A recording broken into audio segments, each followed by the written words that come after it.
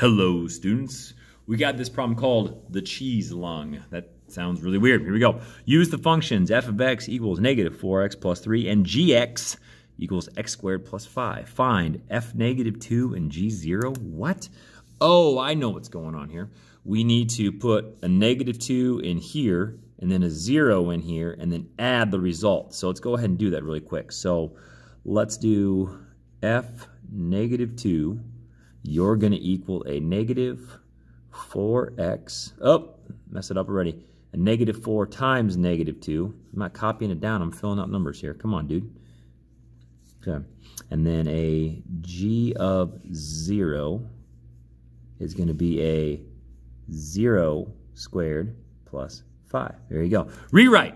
It's all in the rewrite. Try not to mess it up as bad as I did. Here we go. Plug it in negative 2. See what we get. Plug in a 0, see what we get. So we basically are doing two functions, and then that plus sign means we got to add the results of our function. So let's find them individually, and we'll hammer this out when we get there. One step at a time. Here we go. Negative 4 times a negative 2 plus a 3 is going to be an 11. Okay. Mental math. 0 squared is 0. 0 plus 5 is a 5. Okay, so our f of negative 2 was 11. Our g of 0 was 5. 11 plus 5 is our final move. Don't trip at the finish line. You should get a 16. All right. Next move. Take f of 5 times g of negative 7. Okay, here we go. So we got to go f5 equals negative 4 times the 5 plus a 3.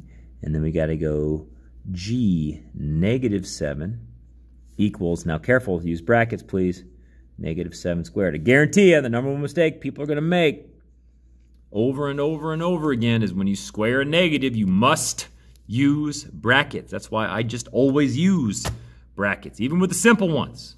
I use brackets even with the simple ones just to make sure I don't make a simple mistake. Okay, it takes a split extra second of effort to use brackets. And that split extra second of effort will help you make fewer mistakes. So invest that short amount of time to make sure you do it right. Bracket negative 7 squared. What was it again? It was plus 5. There we go. 54.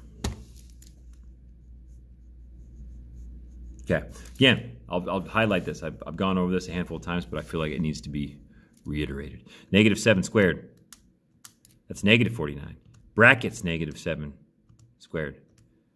Positive 49. There is a difference. This is the right way. This is the not right way. Don't do this anymore. Use brackets when you square your negatives. Thank you so much.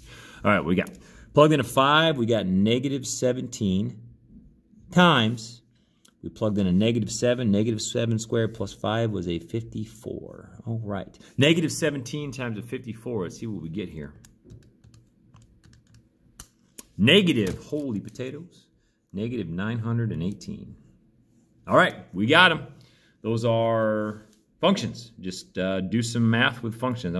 This isn't called a composite function, or it's just math with functions. Hey, look at this function. Add it to that function. Hey, look at this function. Multiply it times that function. All right, so function combinations, combination functions, something like that. Anyway, that was the cheese lung.